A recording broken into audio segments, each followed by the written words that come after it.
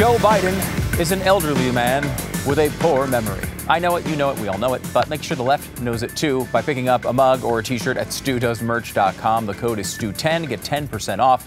Be sure to check out the show on YouTube as well, youtube.com/StuDoesAmerica, and like and comment on our videos.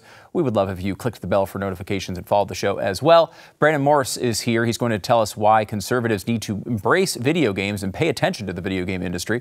I've got the latest on the Moscow terror attack, but we start by doing the real attack on democracy. You know, we've been told over and over again, we've got one savior, one defender of all of us and our democracies. The self-appointed saviors of our democracy are the Democratic Party.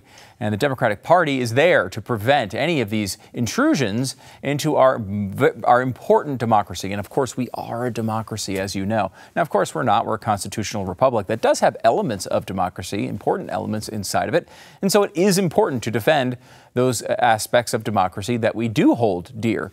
Voting, making sure we get proper election results, really key. It's odd that the left is always fighting against those things. They are always fighting against anything you do to, like, I don't know, verify someone's identity when they go to the polls. Like, how can you be pro-democracy if you're doing that? Whole nother story, I suppose. But what I was really thinking about today is January 6th really the real threat on democracy? Was there ever a moment that you thought, hey, maybe the presidential election is going to get overturned by this guy in the horn hat as he's sitting, or someone with their feet up on Nancy Pelosi's desk? Was there ever a risk to you? Did you ever think, oh gosh, whole country is falling apart? Now, it was a bad day. As I pointed out, I did not like what happened on January 6th at all. I don't like violence against police officers. I don't like people rioting. But that's what it was. It was a riot. There was no chance of our democracy being overthrown that day. And I think everybody kind of knows that in their hearts. They all knew that a few hours later, everything went on as normal. Should they have waited for hours? No, it shouldn't have happened. But let's not call it the Civil War Part 2 as they were doing at the time. The worst thing since the Civil War. It really wasn't that. And you think about this group of people that are telling you that they are defending democracy. What are they actually doing with their time? Has anyone noticed? Can we go through the Democratic plan for democracy here for a second? Step one is, jail and bankrupt your opponent, Donald Trump. They want to jail him, they want him kicked off the ballots, and they want him completely bankrupted personally. In fact, there was tons and tons of glee about this prospect all day today because, of course, it was a big day in this particular case. We're going to get this big ruling on whether Donald Trump has to pay $464 million. And that could wipe him out. Everyone was excited about this on the left. Well, I have terrible news for you. If you happen to be on the left and haven't been watching the news the past few hours, an appellate court has ruled that Trump can post a lower bond of only $175 million to cover his civil fraud judgment. Now, it was amazing to see the absolute glee on the left leading up to this announcement and the immediate jam on the emergency brake, throw the car in reverse, and now everything is lost. And it was tears and crying, and it was just an absolute despondence that you have to take real pleasure in watching. I will say, however, $175 million for this is still completely nuts. I mean, it's still wildly excessive. And if you go back and watch our show, I don't remember when it was. Maybe we can get the name of the show for you. But it was the show where we went through how this particular law that Donald Trump is being hit with in New York has been utilized in the past. There is no equivalent to what's happening to Donald Trump now. No equivalent. Nothing throughout the history of this law. It's never been used this way to this degree, ever. It's not even close. Nothing remotely comes even close to it. It's an obvious political persecution. Anyone watching it knows that if they're being honest with themselves. Now, I will say, I did turn on CNN today, and you might say, why do you keep banging your head against that spike-filled wall? And I understand that's true, but I watch it so you don't have to. And I was watching it, and they came out, and Donald Trump was making his kind of typical speech. Oh, the courts are corrupt. I'm being targeted. This is election interference. Biden and his cronies are coming after me. The stuff you've heard him say 100 times. And they come out of it and they're like, first of all, they didn't let him finish. They cut him in half as he cut his speech in half. And they came out and they said, we just want to make sure we're clear that there are tons and tons of falsehoods there. Let's bring in our fact checker, Daniel Dale. Daniel, what did you think was going on? Oh, well, we should point out there is absolutely no evidence whatsoever that anyone is targeting Trump like this, that the Biden administration wants him to be removed. And it's like, can we at least be real with ourselves for a second? Everybody knows they have a massive political interest in hurting Donald Trump here. And no, they don't oversee every aspect of the case.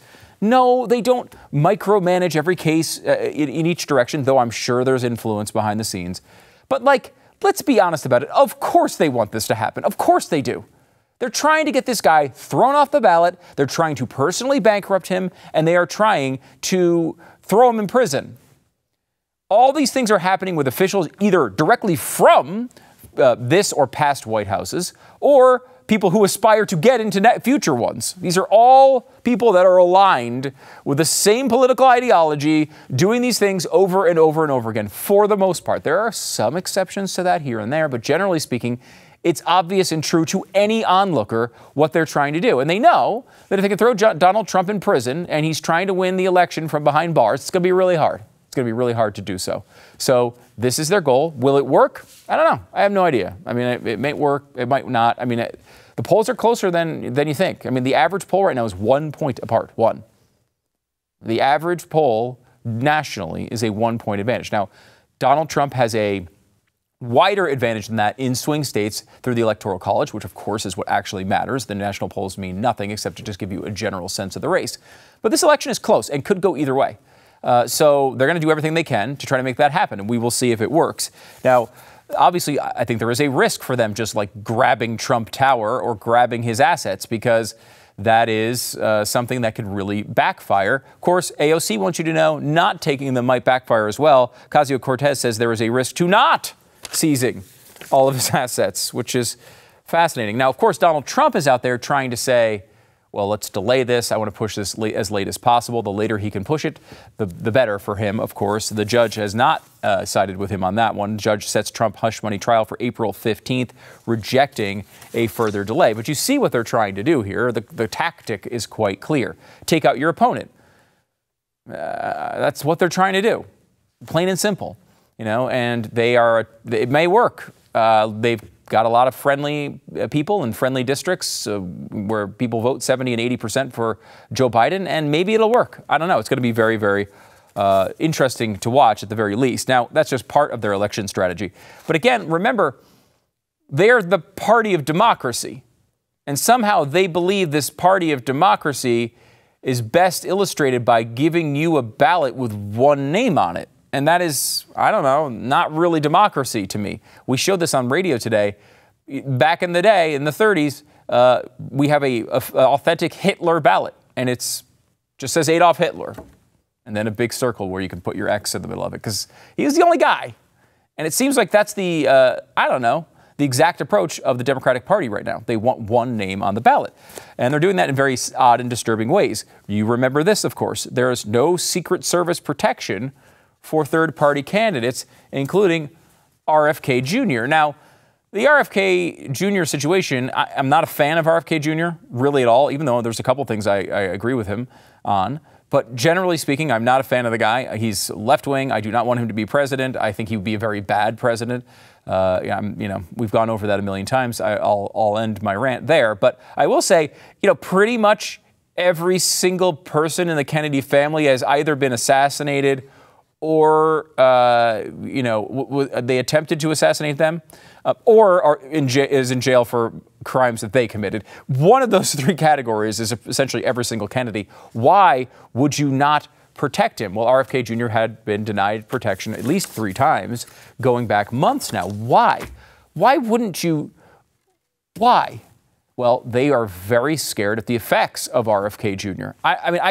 I can't defend it. There's nothing to defend here for Biden. It's a terrible, terrible thing that he's done with RFK Jr. And I just hope he doesn't get burned by it. And I hope RFK doesn't get burned by it, because God forbid, we know the history of this family. But it's not just RFK Jr. on the third party side of things. They are trying to remove third-party candidates from ballots across the country. I'm talking about RFK Jr., but not just RFK Jr. I'm talking about Jill Stein. I'm talking about Cornel West. I'm talking about a potential no-labels candidacy. All of these people may take some votes from the left. And, people like Jill Stein aren't going to get a high percentage of the vote. but they're going after them anyway. Democrats sound alarm and take action against Biden's third-party threats. They are threatening these candidates. If you have any skeleton in your closet whatsoever, we're going to find it. We're going to expose it. We're going to make your life miserable. Because, again, this isn't someone who, I mean, like, what is democracy? What is choice? When you're not letting third-party candidates on the ballot, you're removing choice from people. You're not adding it. You're trying to take off even the second-party candidate off the ballot. You want no choice whatsoever, but you're the bastion of democracy? How can that possibly be? We'll go back even farther. Joe Biden, a weak president, thinking about running for re-election at 78 years old. There's a possibility, maybe Gavin Newsom jumps in the race. Maybe, some other candidate with some prospects, Josh Shapiro or Gretchen Whitmer or somebody jumps in the race. Well, they made sure that was not going to happen. They changed or canceled primary elections, so only Biden gets the votes. You remember this, of course. They started with Democrats voting to change the order of the 2024 presidential primary. Remember the 2020 presidential primary. Biden got smoked in all those early states. New Hampshire, Iowa, he lost in Nevada. He did not do well. His saving grace was South Carolina. So what did they do? Did they try to look for an honest contest in those early states? No, they just made South Carolina first. So Joe Biden went out and won easily, and they knew he would win easily, and then he didn't have to worry about it. Again, just another aspect of this. This is not the only thing they've done. They've tried very hard. They, of course, avoided debates with these primary challengers, including RFK Jr. when he was running as a Democrat. And it's all in, you tell me. It certainly seems like appearances are that Joe Biden will at least consider not debating Trump. And you kind of almost wonder why. You go back to the Arizona gubernatorial election from this past term where Kari Lake lost. Maybe one of the reasons she lost is because, I don't know, her opponent, Hobbs, would not even debate her. We're now at a point where you don't have to do debates in primaries. And look, you might be saying, well, what about Donald Trump? He didn't do debates. Yeah, I was critical of that, too. I think that's bad. In fact, I think there should be a requirement for party nominees to have to participate in the debates. We ask them to do all sorts of different things on both sides, whether it's going to the convention, making a convention speech, gathering a certain amount of signatures, raising a certain amount of money. All these things are requirements for these candidates. Participating in the debates should be one of them. If you can't participate in the debates, then you don't get the nomination. That's an easy thing to put in place. It's not going to affect this election, but it should be in place for next election, in my view.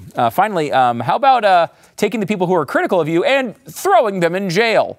Steve Baker is a prime example of this. He, of course, was released from the courthouse after his January 6th reporting. He was inside the Capitol on January 6th reporting. We have released every single minute and inch of him inside the Capitol. There's no point where he is beating a police officer with a flagpole or breaking a window. He walked through an open door and took footage of the event just like everybody else who was a journalist.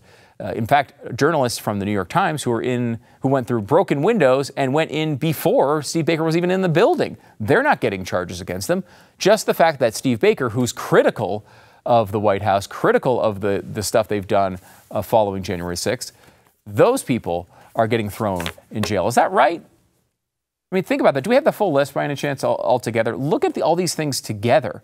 Look at the 5 steps that go through this. You jail and you bankrupt your opponent. You don't give any Secret Service protection for RFK Jr. You remove third-party candidates from ballots across the country and attempt to destroy their lives. You cancel or change primary elections so only your guy can get votes. And when journalists are skeptical of you, when journalists are critical of you, you throw them in prison too. Well, that makes life kind of easy, doesn't it? It also makes life easy like it is for Vladimir Putin, for example, who also just had an election with basically no opponents. Is this what we're shooting for here? The left acts like January 6th is the biggest attack ever on democracy, but is it? Which one seriously is threatening democracy more? What if they were successful here? What if RFK Jr. and Cornel West and Jill Stein all got thrown off these ballots and they couldn't participate in this election? And what if so did Donald Trump? What if Joe Biden was up there running basically unopposed? Would that be better for democracy? What would be more of a threat to democracy, that situation or January 6th, which was a bad event by my recollection and probably yours as well, but also something that basically delayed our system 4 or 5 hours? Which one was more serious as a threat to democracy? I think that one's pretty easy. They keep saying they want to save democracy, but along the way, this saving looks a lot like destroying over and over and over again. I mean, you have the Social Security or Secret Service, protection for RFK Jr. I mean, just that in itself is inexplicable. If you're going to be the party of democracy, try not to do, all of the fascist things. Try to skip some of them. Look at the playbook and maybe skip around, bounce around it a little bit, because right now it's too obvious. And I ask you this, and this is like the lowest level of punditry here, but I'm going to ask it anyway. Imagine if Donald Trump was doing all this stuff. Imagine if Donald Trump, we don't have to really imagine too much when he was on stage just getting his crowds to chant, "Lock her up," and which was, pretty obviously a joke, as evidenced by the fact that he became president and didn't lock her up. I mean, you remember how the media reacted to just him saying it, let alone them actually doing it.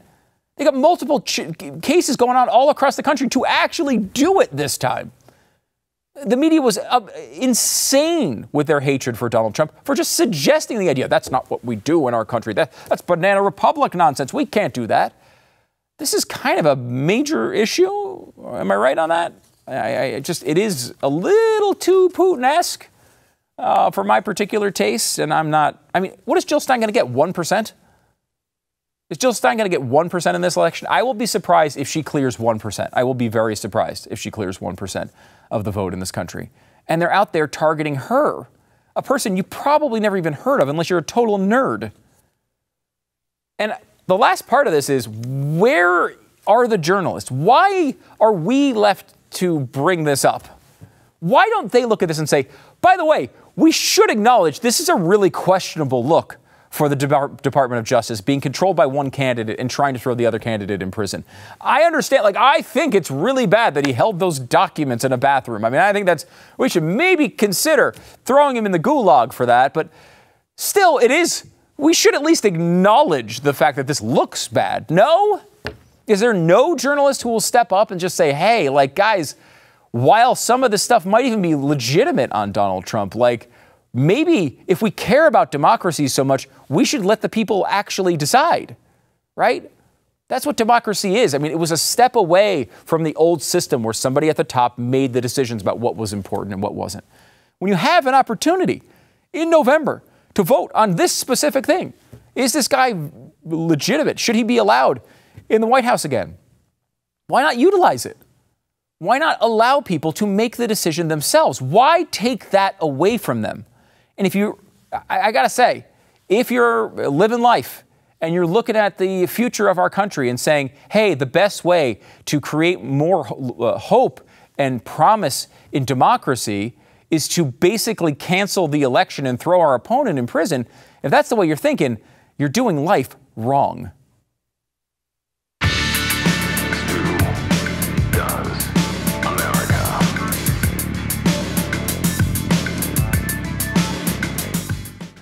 When you stroll through your grocery store's meat aisle, do you really know where that meat's coming from? A lot of the meat is imported from, who knows where. And that is, even if it has a product of the USA sticker, that just means it was packaged here. That doesn't mean it was raised here. But there is a solution, Backyard Butchers. This is a Christian, Texas-based company that is dedicated to delivering the best deals on high-quality American-raised beef. You don't have to worry about mystery meat being in there. You just get old-fashioned beef from the heartland of America. And right now, you can go to backyardbutchers.com/stew. Backyardbutchers.com/stew. Use the code STEW. You'll save an extra 20% off your entire order. When you subscribe, you'll get an additional 10% off and free shipping. It's free shipping, which is, is a big deal when it comes to, if you're ordering enough for the Jeffies in your family, 19 stacks of steak for every single person. Shipping could get expensive, so you want to save on shipping. Cut out the frustration from the meat aisle and support American farmers with Backyard Butchers. You can head over to backyardbutchers.com/stew and order your box of American-raised beef today. It's at backyardbutchers.com/stew. I'm joined now by Brandon Morse. He's senior editor at RedState and host of Brandon Morse is a Brand Risk, which you don't normally want to say about yourself, but it seems to be working out very well. He's over on Rumble. Brandon, how's it going? Not bad at all, man. Good to be here. Blaze alum. Yes. You know, gone into great things at RedState, your own podcast and all this. Congratulations for all your success. Thank you so much. Yeah, and since I got married, I had a kid. Jeez. Yeah, I know. I've just been really busy. Too. I mean, the podcast is obviously the big attraction, but the marriage and the kid is nice too. So congratulations. It's great to hear that everything's going well. Sure. I wanted to bring you in because you kind of have an interesting window into a community that I don't really have a great sense of, which is the gaming community. Yeah. And, you know, I, as a kid, grew up playing tons and tons of games. You know, I'll still dive in for a little Madden or MLB The Show here and there, but, like, I'm not as involved in the day-to-day and all the developments. And there was sort of I don't know, a little bit of an interesting controversy on the right recently as to whether the gaming industry is as crazy as so many other industries seem to be. And, like, I think, you know, you point this out in one of your articles, the gaming industry is conservative movement's best friend. It just doesn't know it yet. You point out that, like, there's some truth to, there's some crazy elements of the gaming industry, but maybe that's not the right way for conservatives to think about it. No, I mean, for a long time, conservatives have been told that, you know, gaming rots your brain, you know, people become obsessed and addicted, and, you know, it's just full of nonsense and horrible things. You know, they're often, you know, they use GTA as Grand Theft Auto as an example of why people shouldn't play video games at all. But I would argue that the gaming industry is actually so much deeper than many people, especially conservatives, tend to understand. Gaming, especially the gaming subculture, is probably one of the largest in the world, and it encompasses so many types of people, religions, races, nationalities. And what's funny is that gaming has the ability to bring all these people together in ways that many other subcultures don't. They just can't. And it's one of the reasons why, you know, conservatives should really pay attention to it. You know, the radical left has infiltrated nearly everything.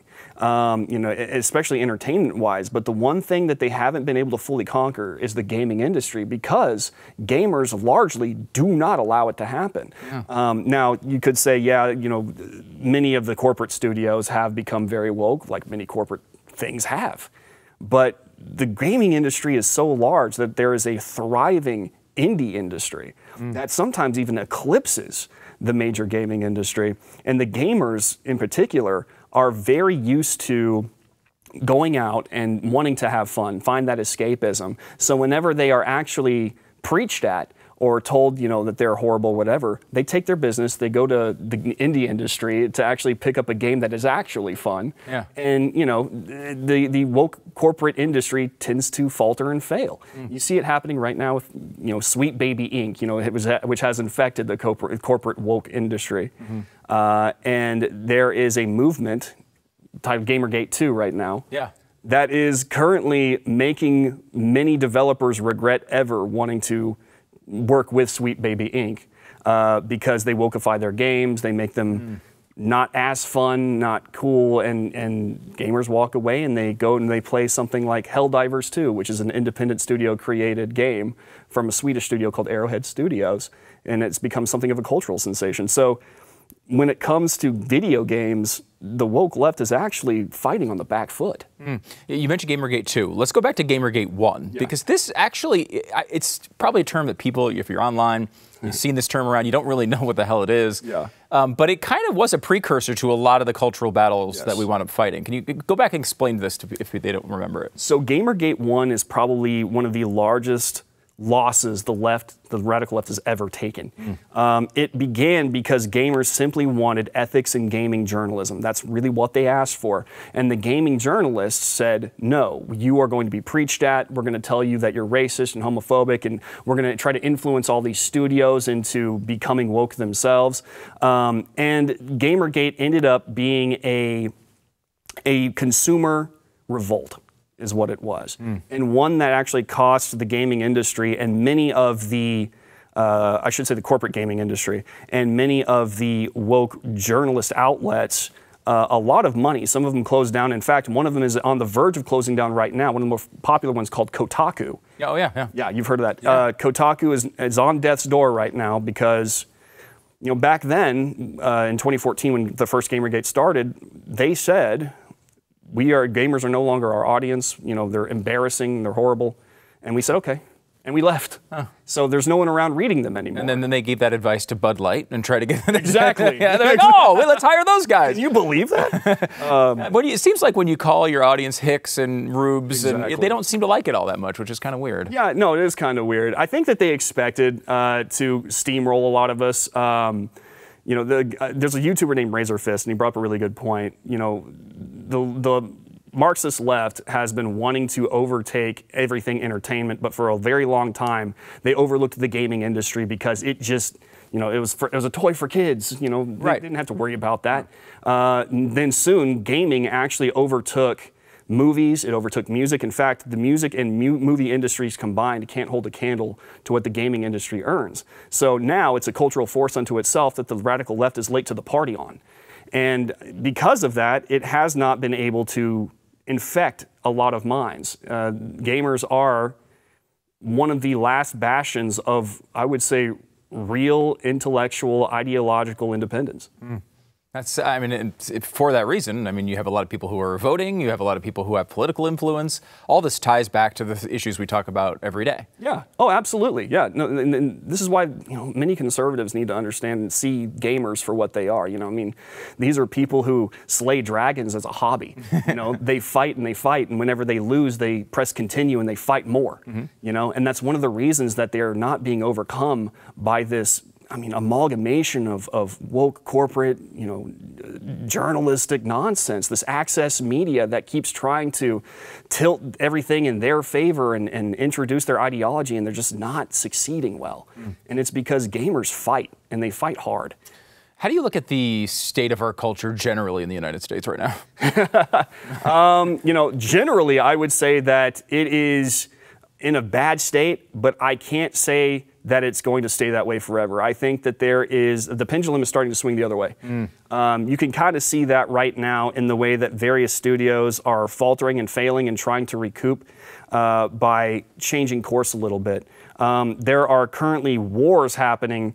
I would say Disney is a very good example of this. Right now, Nelson Peltz is trying to restore the magic. That's his movement right now. By getting him and one other guy on the Disney board. Disney is trying to stop that from happening. The vote happens on April 3rd. But it looks like more and more people, stockholders specifically, are kind of gearing themselves up to vote for Peltz. And if Peltz takes over with Trian Partners and gets on the board, they can really make some really great changes for Disney. And that, I think, is a sign, going to be a big sign of a turn in the culture, a turn in the entertainment culture of going from this destructive, ideological extremism to something more American, I would say. Yeah, I mean, because I think I was thinking about this when you go back and you watch like old school commercials from like the 80s and the 90s. Yeah.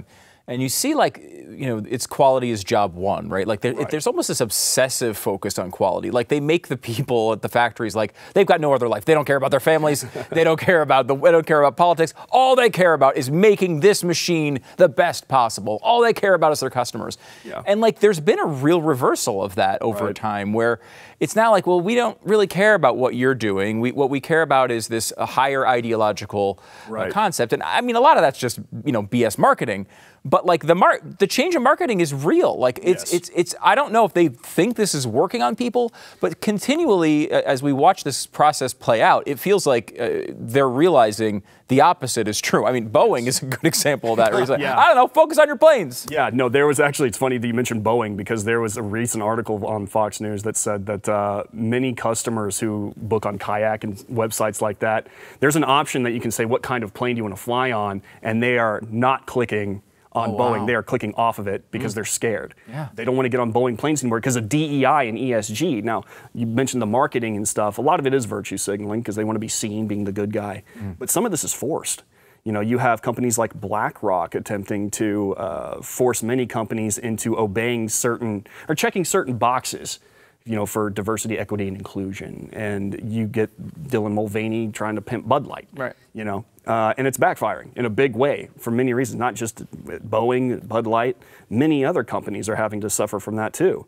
And so I think that the more customers actually revolt, the more that eventually, you know, they're going to be forced to withdraw from these ESG, DEI ideas and actually go back to what you mentioned earlier, which was let's focus on making the best product. Because really, ultimately, that's the only thing that matters. Yeah. You don't need to be. I don't go to the store and check, whether or not, a company is supporting my favorite cause. I don't go and buy, an apple and think, man, I really hope the person who grew this apple really loves high-speed rail. It's dumb. I just want an apple, man. That's it. And I think that we're going to get there. Yeah. It's Jennifer Say calls it normie capitalism. Yes. And that's what I want. I just want the normie capitalism that we grew up with, at least. Yeah. Let me be weird on my terms. Yes, exactly. It was interesting. I was watching.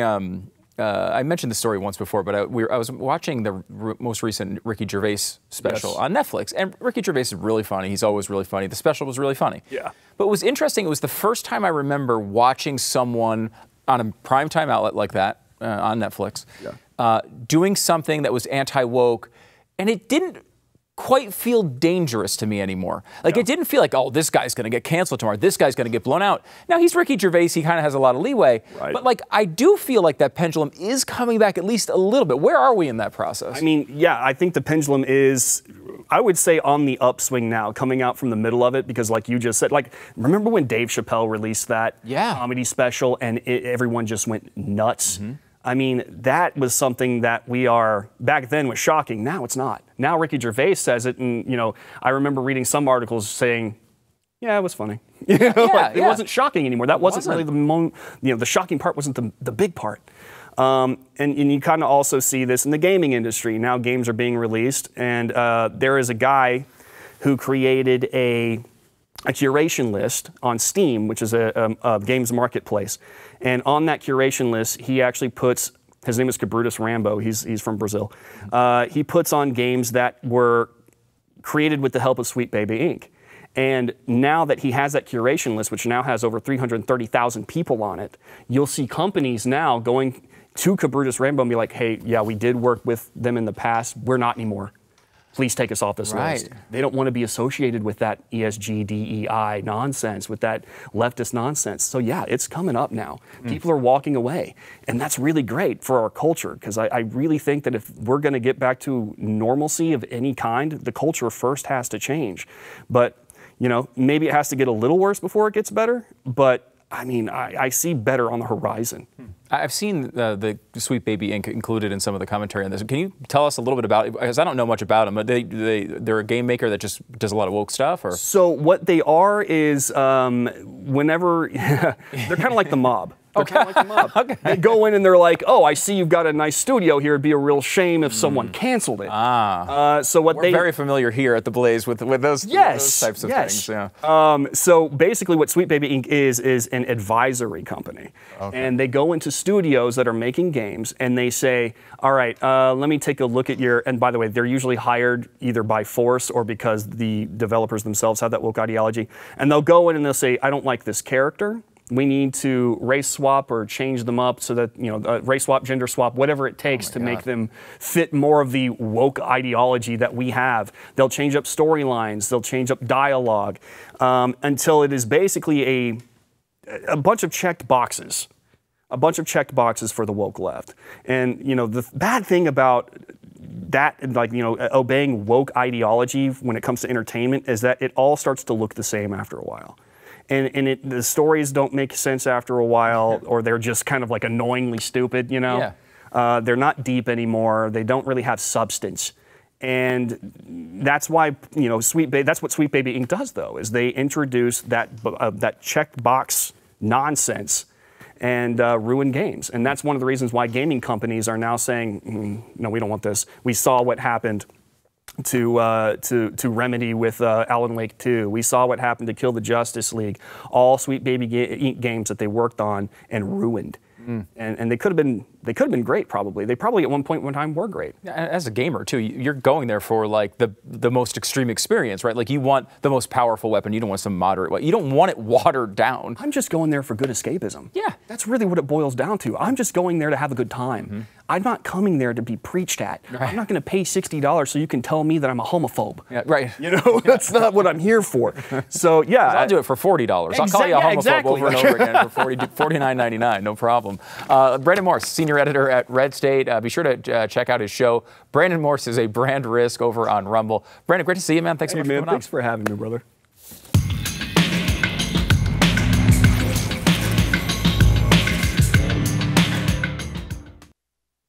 Well, if you happen to be watching the news this weekend or popped on social media, you probably saw some of the really horrific video of an awful event in Moscow where terrorists attacked a concert venue in sort of a mall situation.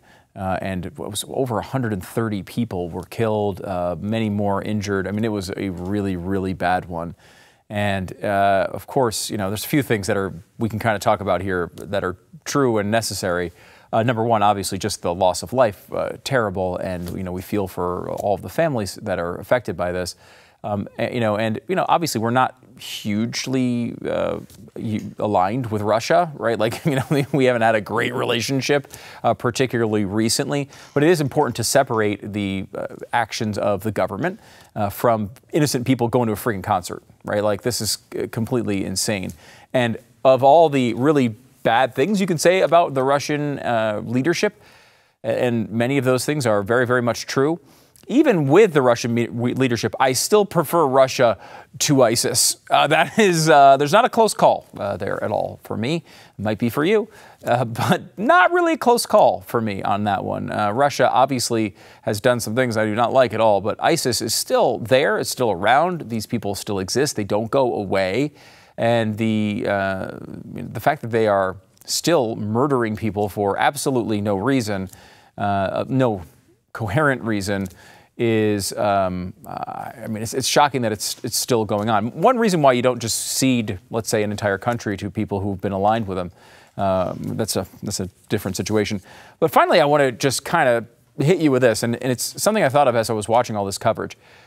For the first 24 hours or so, Vladimir Putin didn't say anything after this attack happened. It's one of the worst terrorist attacks we've seen in a long time. You expect the president to be out there. But Vladdy doesn't really roll that way. He kind of sits back and waits and releases a video statement. And the video statement comes out, and it's not really notable. I mean, he didn't mention ISIS at all, which, of course, Americans are saying they had information on a potential ISIS attack on concert venues in Moscow. They said this publicly beforehand, and then it wound up happening in Moscow. And the fact that he didn't mention that is not a good sign. And the reason I say that is because think about how close we are to World War III right now. And you might say, well, how close are we? Well, if his statement comes out and says it was Ukraine that was responsible, which he sort of hinted at, and that American forces helped along on this, let's just say they made that up completely, but they say that to their people, we're pretty much in World War III. Like right now, the line between us and World War III is Vladimir Putin's restraint. Does that make you feel good? It doesn't make me feel good. I'd rather be there to be a lot of lines. This is why you need to be really careful with the things you do. It would be a lot more implausible to people if the random ISIS attack happened and the United States was supposedly folded into it. The fact that we are working so closely and publicly with Ukraine and saying, yes, we're giving them millions and millions and millions of dollars of weapons to fire at Russians in the battlefield, while that might seem plausible and makes a lot of sense for people here in America, you have to understand how Russian people would see that. Maybe not so friendly as a situation. So, I mean, I just hope and pray that we don't have to go through something terrible like that, because I am concerned about how close we are to it. And I also want to take a minute to look back 4 years ago. It's our 4-year anniversary of Andrew Cuomo's killing spree. Yes, it's true. When he came out and said, hey, you know what we should do is import COVID-positive patients into nursing homes. Yes, only 4 years ago that actually was going on. That was actually a real thing. And it did wind up killing a bunch of people. The Empire Center has a report looking back at what we can learn from all of that is worth your time. One of the things you can learn from it is not putting Andrew Cuomo in power ever again. And I should remind you of this in case you don't happen to know. Andrew Cuomo is awful.com. Yes, that's true. It's still up, and we were actually looking at this today. Our best-selling merchandise from the beginning of the show, well, the best one is the Nancy Pelosi Sucks pen. Okay, that's the best one. But they're out of print. We no longer have any more of those, so they're no longer on the site. But the best-selling item since the beginning of the site is the AndrewCuomoIsAwful.com mug. So if you want to celebrate the fact that he's still not the governor of New York, feel free to go to AndrewCuomoIsAwful.com.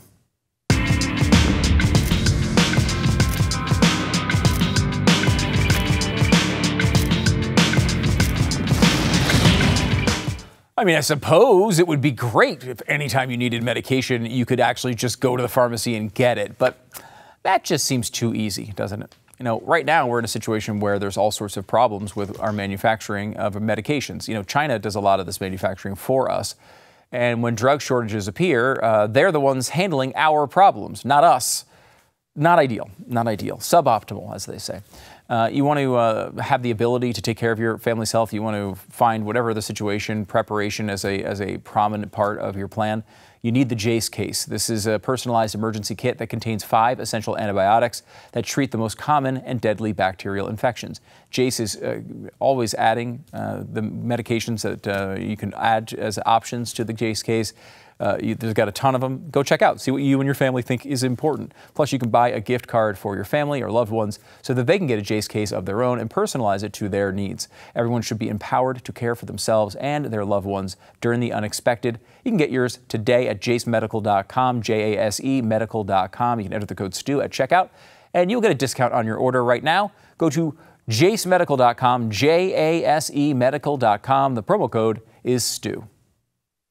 Well, apparently there's a new option for you if you're not satisfied with the slew of candidates. I mean, I feel like there's more third-party candidates that have made noise in this election than any I can remember in a long time. I mean, you know, obviously RFK Jr. is outpolling most third-party candidates. And then you still have a lot of these people like Cornel West, who are well-known figures running. And, of course, the no-label stuff, who knows what's going to go on with that. Well, a North Texas man has changed his name to literally anybody else and now is running for president. So if you think about what it would look like on your ballot, you'd have like Donald Trump, Joe Biden, Cornel West, RFK Jr., and then literally anybody else. And I think a lot of people might just click, you know, hey, literally anybody else. I don't like these people. It's very possible he might get some votes. Now, whether it's really hard to get on ballots, and who knows what's going to happen with that. But he's going for it. He's apparently going to try to get 113,151 signatures to get on the Texas ballot. I don't know what his actual plan is, if he just thinks it's funny or if he's trying to push the state one way or the other. Either way, it's kind of a good gimmick, though someone should it should be illegal to change your name and then change it back. I think he should have to stay literally anybody else for at least like a year as punishment.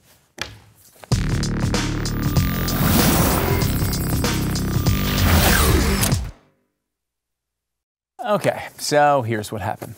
We all know when you go skiing, you know, you're on frozen water going down a hill on 2 pieces of, you know, fiberglass at very high speeds. There's a good chance, you know, you're going to die. And then if you think about rodeo, kind of the same thing. Like it's not as cold, which is nice, but you're trying to tame some of the most, you know, powerful beasts in the wild.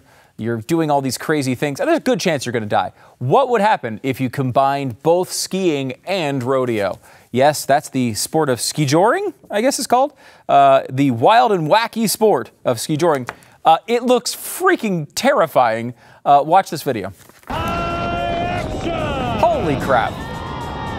Something like 40 miles an hour behind a horse. There's just a rope you're hanging onto, like sort of like water skiing. Behind a horse almost, and you're going over jumps at 30 to 40 miles an hour, and that looks absolutely terrifying. I don't recommend it at all, unless you're actually trying to die. All right, we'll see you tomorrow.